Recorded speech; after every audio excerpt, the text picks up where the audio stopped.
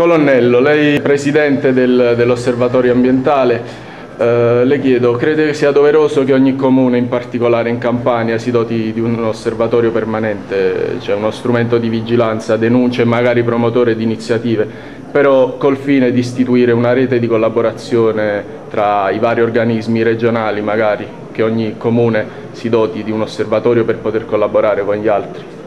Io credo che possa essere opportuna una rete del genere, perché così almeno si evita quella trasmigrazione verso altri posti dove, esistendo un osservatorio in una certa zona, una località, magari qualche criminale si può spostare dall'altra parte. Se gli osservatori sono dappertutto e magari collaborano tra di loro. Certo, devono avere una rete di circolazione delle informazioni e una banca dati sicura per poter essere accessibile a tutti, per poter avere gli eventi e il monitoraggio del territorio. Crede sia possibile istituire un comando regionale che coordini gli organismi comunali? Potrebbe già essere la prefettura stessa che sta lavorando in tal modo, a livello provinciale, a livello anche regionale. Volendo si può realizzare qualsiasi cosa. Che soluzioni, quali possibili soluzioni intravede lei da questo punto di vista il futuro prossimo?